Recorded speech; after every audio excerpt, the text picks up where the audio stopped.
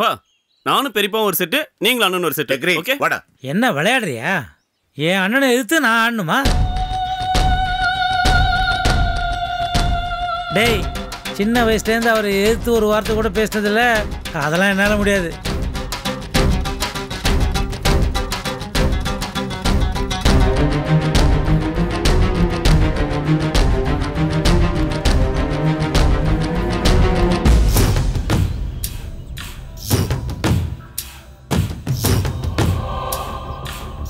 டேய் விளையாட்டு தானடா. இல்லைண்ணே, விளையாட்டுக்குன்னா கூட உங்களை எதிர்த்துக்கிட்டு நிற்கிறதுக்கு மனசு கேட்க மாட்டேங்குது. ரொம்ப ஓவராது.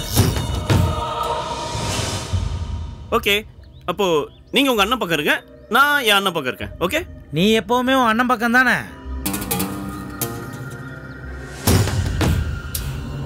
அது இந்த உலகத்துக்கே தெரியுமே. தனியா நீ வாங்கடா, பேசிட்டே இருக்கீங்க, வாங்க விளையாடுவோம்.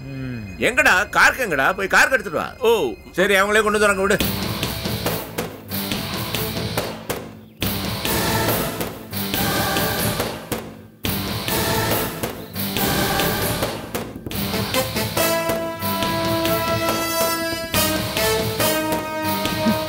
ராஜேஷ் விளையாடுங்க.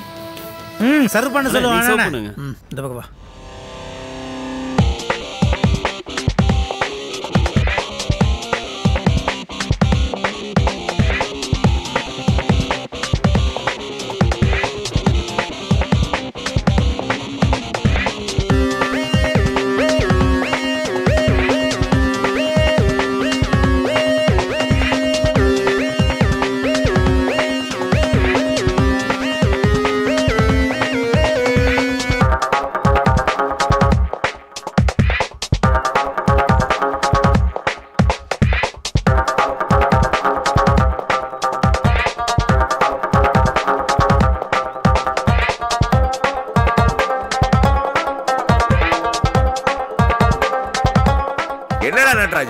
எல்லாத்தையும் விட்டுறியே, போடா. கண்ணாடியை கைட்டு அங்க வச்சுட்டு வந்துட்டேன், கண்ணு தெரிய மாட்டேங்குது. ஏய் தூ, நெட் இங்க இருக்குடா. பண்ற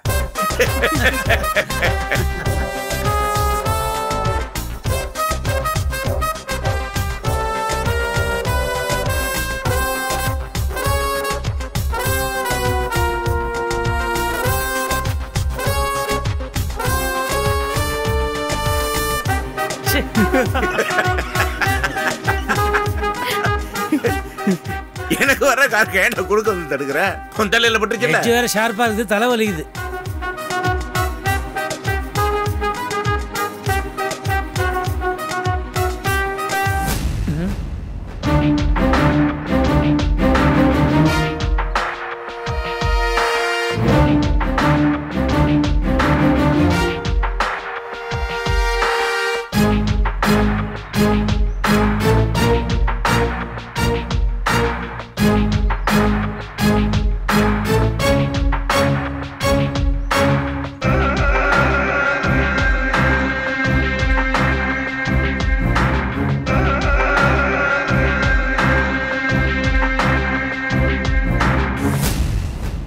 என்னடா ரொம்ப அடிபடுச்சா? இல்ல இல்ல இல்ல, விளையாட்டு தானே கேஷுவலா இருந்துட்டேன். இனிமே இது மாதிரி நடக்காது. ஏன்னா ஆட்டோன்னு வந்துட்டா சந்தோஷம் நான் வின் பண்ணணும்ல. விட்டுருவேனா? இப்ப பாருங்க. ஓகே ஜெதாப்ஸ் மேல போட்டுருச்சா? சாரி, ஆடுங்க.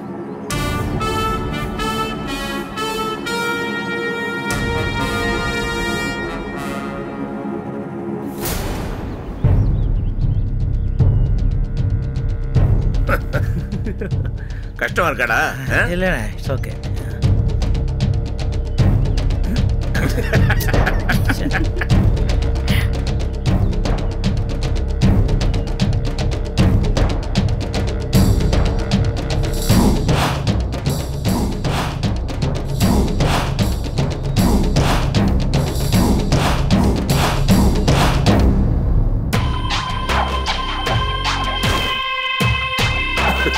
பையன் ரொம்ப கஷ்டப்படுறானே.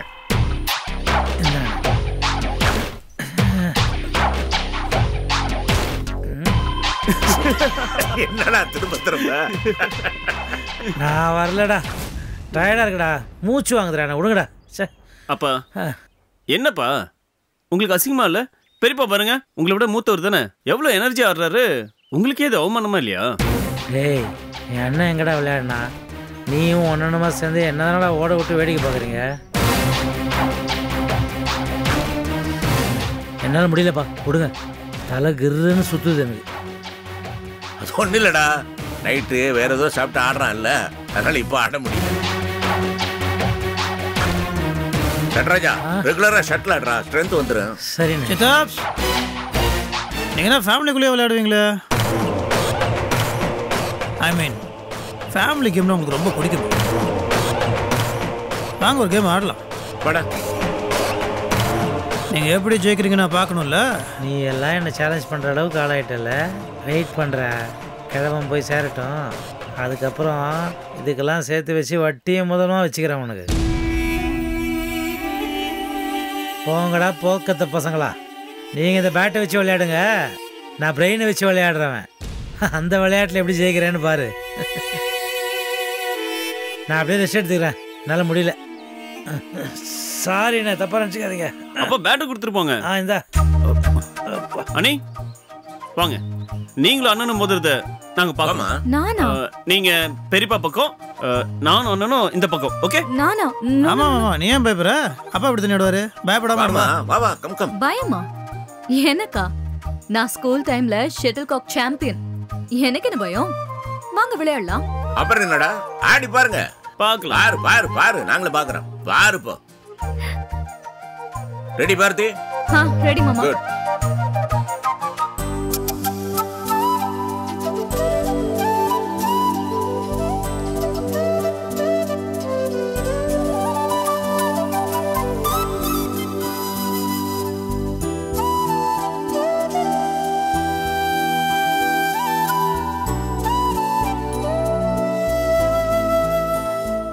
லேடிஸ்க்குலாம் டபுள் டச் உண்றாங்க. அண்ணே எட்ரா எட்ரா எட்ரா. ஐயோப்பா, அடி எப்படி? நான் இந்த அடியும் நிறுத்திக்கிறேன்ப்பா, எனக்கு ரொம்ப டூ மச். விளையாட்டு நாள் ஆச்சுல்ல, நாளைக்கு வந்து நிறைய விளையாடுறேன். Okay, well played well plate.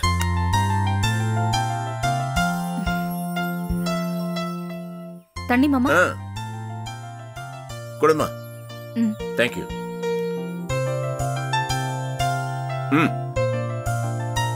உங்களுக்கு வேணுமா? ஏன் மாமா, வீட்லயே இருக்கிறதுக்கு போர் அடிக்கலையா? போர் அடிக்குது, என்ன பண்றது? ஆபீஸ் வரலான்னு நீ வரக்கூடாதுன்னு சொல்ற, வேற எங்க போவோம் சொல்லு.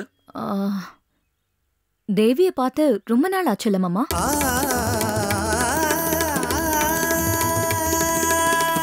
நீங்க தேவிய வீட்டுக்கு போய் பார்த்துட்டு வரலாமே. ஆமா இல்ல, என்ன கூட ஸ்ட்ரைக் ஆகலையே. உடனே போயிடுவோம். ராஜேஷ் வரையாடா? கிளம்பு, கம் கம். வரேம்மா, டாடா.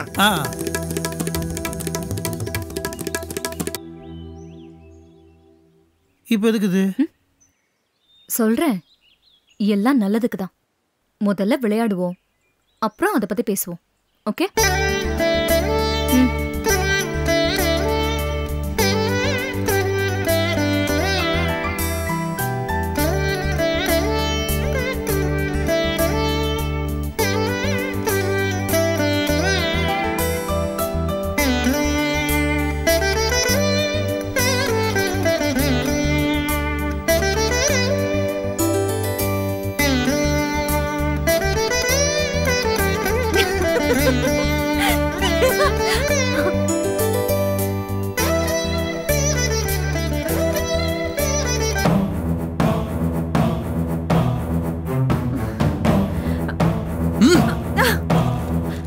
என்னடா சரவணா, என்னாச்சு? இவளெல்லாம் உயிரோட விடக்கூடாதுப்பா, இவளை அடிச்சா கொல்லணும். வந்து பிறந்திருக்கா பாரு, எவ்வளவு திமிர் இருந்தா கோயில்ல எவன்ட்டே போனை வாங்கி அந்த நடராஜனுக்கு போன் பண்ணிருப்பேன். அவ்வளவு நெஞ்செழுத்த மாடி உனக்கு. என்னது, கோயில்ல வச்சு போன் பண்ணியா?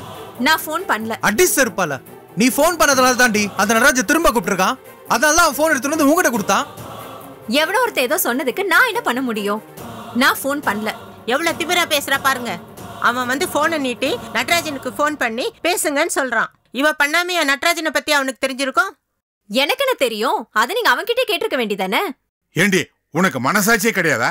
பாரதி உன்னோட அக்காடி, அவளோட வாழ்க்கையை நாசமாக்காம விட மாட்டியா நீ? உனக்கெல்லாம் நன்றின்னு என்னன்னு தெரியுமா? அக்கா அவ்வளோ நல்லா படிச்சும் நல்ல மார்க் வாங்கியும் காலேஜில் சீட்டு கிடைச்சும் நமக்காக படிப்பை தியாகம் பண்ண முடியும்.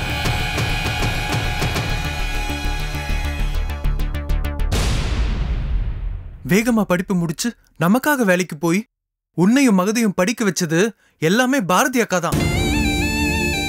அத மறந்துட்டியா?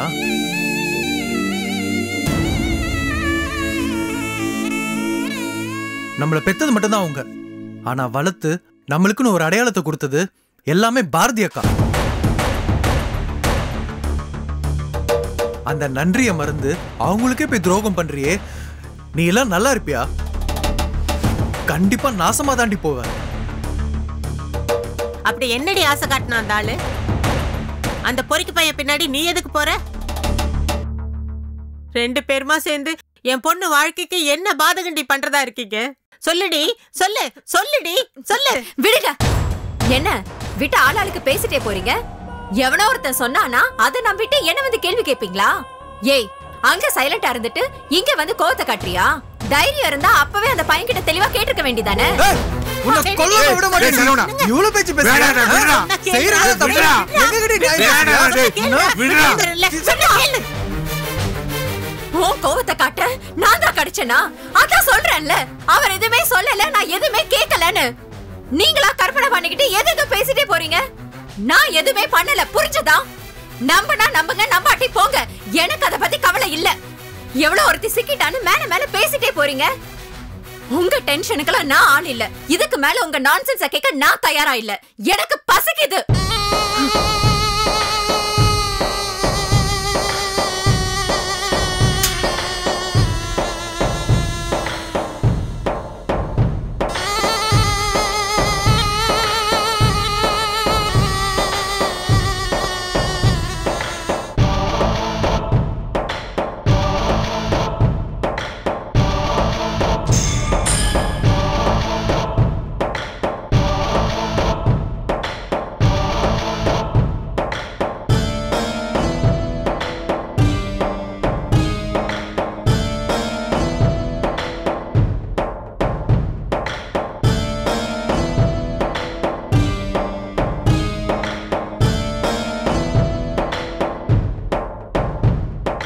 இவளுக்கு பயம் விட்டு போச்சு.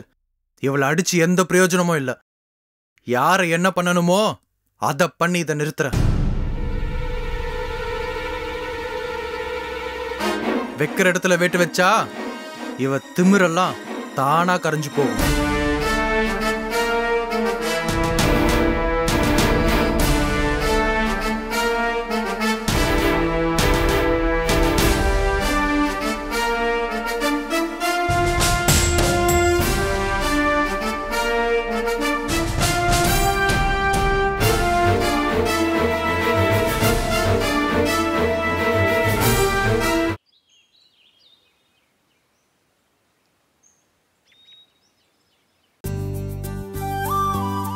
டேய் பத்ரி, சொல்டா, உன்னால எவ்வளவு சீக்கிரம் வர முடியும் சொல்லு. டேய் டேய் டேய் டேய், நிறுத்துடா. இப்படி தடா புடான்னு புரியாம பேசுறது எப்ப நிறுத்த போற? அடடடடா, வர வர உனக்கு எதுவுமே சட்டு புரிய மாட்டேங்குதுடா. உனக்கு ரொம்ப வயசாயிருச்சுன்னு நினைக்கிறேன். பத்ரி, நான் இன்னைக்கு நம்ம தேவி வீட்டுக்கு போறதா முடிவு பண்ணிருக்கிறேன். தேவி வீட்டுக்கா? ஆமாமா, வீட்டுல இருக்கிறது போர் அடிக்கிறது ஒண்ணு, இன்னொன்னு அவ இங்க இருந்து போனதுல இருந்து அவளை போய் பார்க்கவே இல்ல. அவங்க 2 பேரையும் டிஸ்டர்ப் பண்ண வேண்டாம்னு பல்ல கடிச்சுக்கிட்டு இருந்தேன் இல்ல. ஆனா இன்னைக்கு போறேன். நான் எப்படி தனியா போவேன்? சக்தி இல்லாம சிவன் இல்ல, அந்த மாதிரி பத்ரி இல்லாம சிதம்பரம் இல்ல. நீ வர என்னோட எப்ப ரெடியாவ? டேய், ஏதோ ஃபாரின் ட்ரிப்புக்கு போறதுக்கு ரெடியாருன்னு சொல்ற மாதிரி சொல்றியே. தேவி வீட்டுக்கு தானடா போறோம். என்னவோ நீட்டி முழக்கற. எனக்கு 2 நிமிஷம் போறோம், நான் ரெடி ஆயிடுவேன். எத்தனை மணிக்கு எங்க வரணும்னு மட்டும் சொல்லு. டே, நான் இப்பதான் பிரேக்ஃபாஸ்ட் சாப்பிட்டேன். ஒரு டேப்லெட் போட்டுட்டு ஒரு 10 நிமிஷம் ரெஸ்ட் பண்ணுவேன். அதுக்கப்புறம் ஒரு 1/2 hourல நான் ரெடி ஆயிடுவேன். நீ என்ன பண்ற? வழக்கமா ஒரு பார்க் வாசல் நிப்பே இல்ல, அங்க நில்லு, நான் வந்து பிக்கப் பண்ணிக்கிறேன். Okay, right. Okay, see you.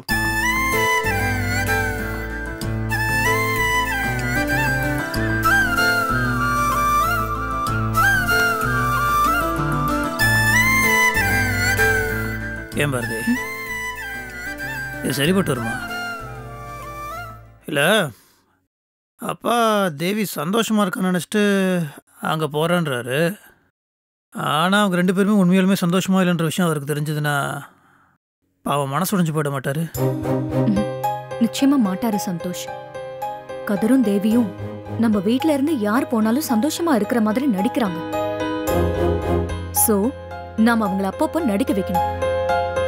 அப்படி நடிக்க நடிக்க அந்த நடிப்பே உண்மையா இருந்தா என்னன்னு அவங்க மனசுல ஒரு கேள்வி வரும். அப்படி ஒரு சிச்சுவேஷனை நம்ம கிரியேட் பண்ணணும். அதுக்காக தான் அங்க யாராவது ஒருத்தரை அனுப்ப நினைக்கிறேன். நீ நினைக்கிற மாதிரி இந்த situation there is not in control. அன்றைக்கி கதிர் என்கிட்ட பேசினதை வச்சு பார்த்தா இனிமேல் அவங்க 2 பேரும் நடிக்கிறத கூட நிறுத்திடுவாங்க போல இருக்கு. அது மட்டும் இல்லை, அவங்க 2 பேரும் நடிக்கிறாங்கன்ற விஷயம் அப்பாவுக்கு தெரிஞ்சால் கூட அது ப்ராப்ளம் தானே. தெரியட்டுமே. தெரியட்டுமா?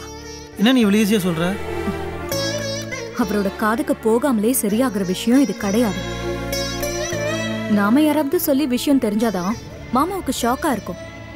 அதுவே அவருக்கு தன்னால தெரிய வந்தா இதை எப்படி சரி பண்ணலான்னு எண்ணம் போகுமே தவிர ஷாக் ஆக மாட்டாரு. இல்லை, எனக்கு என்னமோ டவுட்டாக தான் இருக்கு.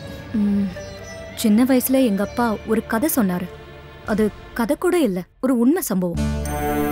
முன்ன ஒரு காலத்துல பர்மாவை ராணுவம் கைப்பற்றினதும் அங்க பணக்காரங்களா இருந்த தமிழர்கள் அகதியாகி மெட்ராஸுக்கு பெரியவங்க குழந்தைங்கன்னு குடும்பம் குடும்பமா கிட்டத்தட்ட 3000 கிலோமீட்டருக்கு மேல நடந்தே வந்திருக்காங்க. அதுல அப்பாவோட சொந்தக்கார குடும்பமும் ஒண்ணா. பாரதி, இப்போ இந்த சிச்சுவேஷன்ல பர்மா கதை ரொம்ப தேவையா? காரணம் இருக்கு, கேளுங்க. அதுல அப்பாவோட தூரத்து சொந்தக்காரர் தர்மலிங்கம்னு ஒரு தாத்தாவும் அவங்க கூட நடந்தே வந்திருக்காரு. கிட்டத்தட்ட ஒரு 80 வயசு இருக்கும் அந்த தாத்தாவுக்கு. பல நாள் நடைக்கு பின்னால ஒரு கட்டத்துல அவரால நடக்க முடியாம போயிடுச்சு. நான் இங்கே கடந்து செத்து போறேன், நீங்களாம் போய் பொழைச்சுக்கங்கன்னு சொல்லிருக்காரு. அதுக்கு மேல அவரை தூக்கிட்டு நடக்கவும் அங்க யாருக்குமே தெம்பில்ல. விட்டுட்டு வரவும் முடியாம ரொம்ப தவிச்சு போயிருக்காங்க. அப்பதான் அந்த தாத்தாவோட பொண்ணு ஒரு காரியம் பண்ணிருக்கா. தன்னோட 8 வயசு மகனை அங்கேயே தாத்தா கிட்ட விட்டுட்டு எப்படியாவது உங்க பேரனை கூட்டிட்டு வந்து சேருங்கன்னு அவங்களாம் கிளம்பி போயிட்டாங்க. இப்போ தாத்தா தன்னை பத்தி யோசிக்க முடியாதே, பேரனோட வாழ்க்கை அவர் கையில. எப்படியாவது இவனை கொண்டு போய் சேர்க்கணுங்கிற ஒரு வைராகியத்துல அவன் கைய புடிச்சுக்கிட்டு நடக்க ஆரம்பிச்சிட்டாராம். ஒரு அடி கூட எடுத்து வைக்க முடியாதுன்னு சொன்ன அந்த தாத்தா அதுக்கப்புறம் 2500 கிலோமீட்டர் நடந்தே மெட்ராஸ்க்கு வந்து சேர்ந்திருக்காரு. எப்படி இருக்கு இந்த சம்பவம்? 2500 கிலோமீட்டர் நடந்தாங்களா? அன்பிலீவபிள். உண்மையாலுமே இது நடந்துச்சா? 100% உண்மை. கதைலாம் சூப்பரா இருக்கு. இப்ப இந்த கதை எதுக்கு? ஒருவேளை தேவியும் கதிரும் சந்தோஷமா இல்லைன்னு மாமாவுக்கு தெரிய வருதுன்னு வச்சுக்கோங்க. நிச்சயமா மாமா வருத்தப்பட மாட்டாரு. அவங்கள மனசால எப்படி சேர்த்து வைக்கலான்னு யோசிச்சு அதுக்கான வேலையை செய்ய ஆரம்பிச்சிருவாரு. சோ தேவி கதிரோட நிலைமை தெரிஞ்சாலும் பரவாயில்ல, அவருக்கு தெரியலனாலும் பரவாயில்ல. நீங்க தைரியமா இருங்க. அந்த பர்மா கதையோட நம்ம வீட்டு கதையை லிங்க் பண்ணிட்டியா? சூப்பர். நிஜமாலுமே என்னால் இந்த மாதிரிலாம் யோசிக்கவும் முடியாது, போன மாதிரி இந்த வேலையெல்லாம் பார்க்கவும் முடியாது.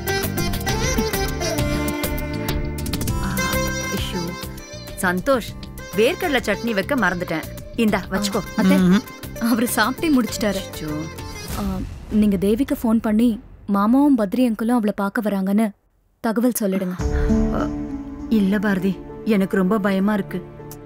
பயப்படாதீங்க அத்தை, நமக்கு மட்டும் இல்ல, தேவிக்கும் அவங்க அப்பா ரொம்ப முக்கியம். அவங்க அப்பாவை அவ பாத்துக்குவா. நீங்க ஃபோன் பண்ணுங்க. சரி.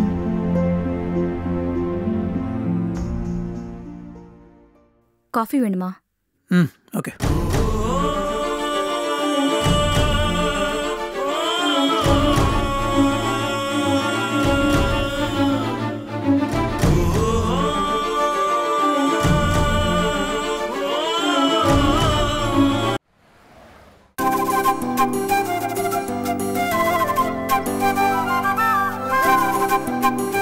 என்ன மாப்ள, இந்த தடவை ரொம்ப நம்பிக்கையோட போற போல. ஆமா மாமா, ரொம்ப கான்ஃபிடென்ட்டா போயிட்டு இருக்கேன். மாமா, இந்த ப்ரொடியூசர் இருக்காரு, இவர் மத்த ப்ரொடியூசர் மாதிரி கிடையாது. ரொம்ப ரசனையான ஆள். மத்த ப்ரொடியூசருங்க மாதிரி கமர்ஷியல் கதை வேணும், மசாலா வேணும், அதெல்லாம் இவர் கேட்க மாட்டாரு. நல்ல கதையா வேணும்னு எதிர்பார்க்கிறவரு. ரொம்ப சந்தோஷம் மாப்ள. அவர் எடுக்கிற ஒவ்வொரு படமும் தரமா இருக்கணும்னு ஆசைப்படுறவர். இவர் ப்ரொடியூஸ் பண்ற படத்துக்குன்னே தனியா ஒரு ரசிகர் கூட்டம் இருக்கணும்னு எதிர்பார்க்கிறவர் இவரு.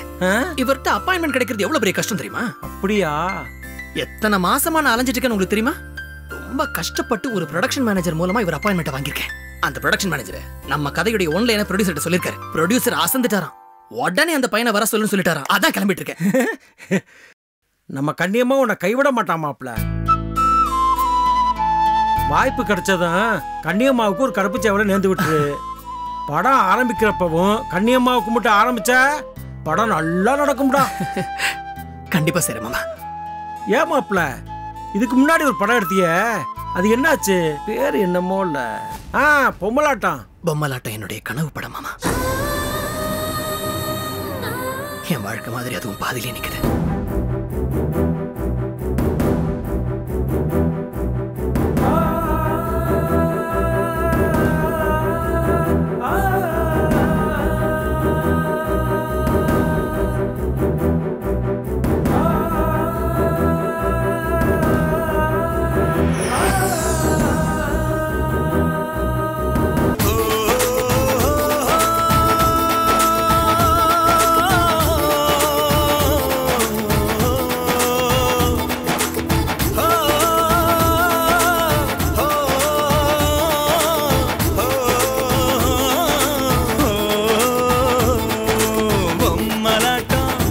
எல்லாம் பொம்மலாட்டம்.